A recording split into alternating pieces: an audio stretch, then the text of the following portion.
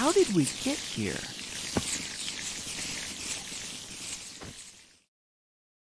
There's a particularly vexing bug that I mentioned in my previous video, which prompted me to delay my seed showcase videos for a bit. 3/4 of the seeds I'd be showcasing will be broken. Anyway, nobody should be upgrading or generating a new world until at least 1.13.1, or probably a lot later.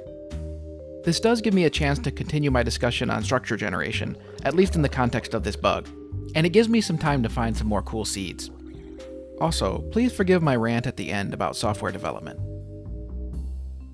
So, back to our illustration of chunks and regions. You can say that Minecraft chooses a random chunk within a region and then generates the structure there, but in the actual implementation, you have to do that sort of backwards.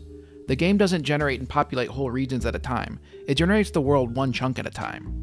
Instead, during world population, each chunk has to first determine what region it's in, then find the random location in that region, then check if it's the randomly chosen chunk.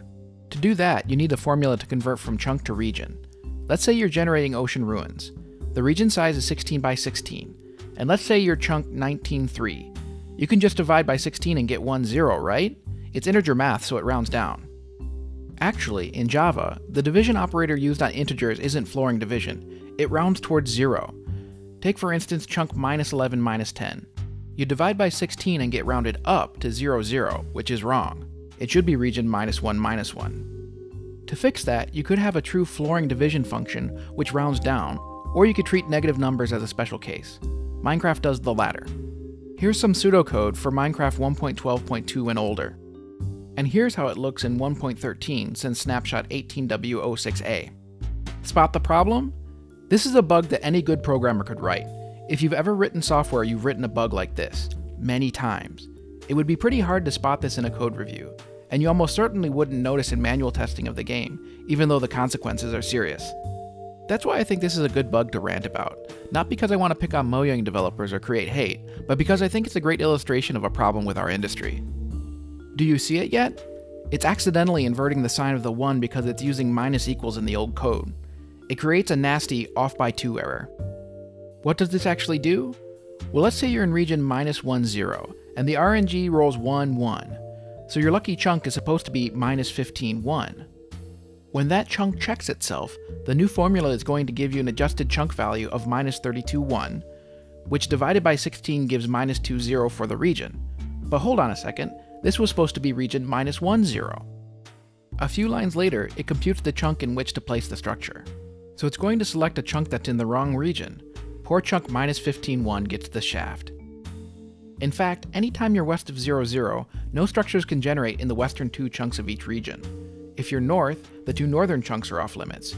If you're north and west, you lose both. This affects the new 1.13 structures the most because they have the smallest spawnable area. More than 50% of shipwrecks in the northwest quadrant of the map will be missing. 3 of the structures in a quad witch hut formation must be in the first 2 chunks of a region in either the X or Z direction. This ends up removing 2 or 3 huts from formations in negative coordinates. The fix for the bug is simple. Just flip a minus to a plus or use math.floordiv. The bug was fixed in pre-release 4 and all was well, until it came back in pre-release 7. And I didn't spot it until the night before the 1.13 release.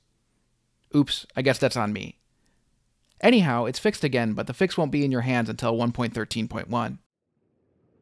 There are lots of innocent reasons for a regression like this, particularly in a large codebase with lots of people working on it, and with people rushing to meet a deadline. But the regression could have been prevented with a simple unit test. It's easy to write a test for a function like this. It's a simple, comprehensible computation, and the special cases and edge cases are obvious. But so few people write tests, even when it's easy. Why is it not standard practice at every company? Tests really do prevent bugs, and they save so much time and energy.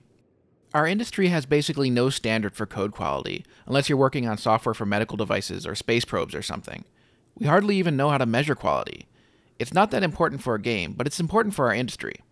Until we hold ourselves to a higher standard of professionalism, we should stop calling ourselves engineers. Anyhow, now that I've gotten that off my chest, your regularly scheduled Minecraft will resume in the next video.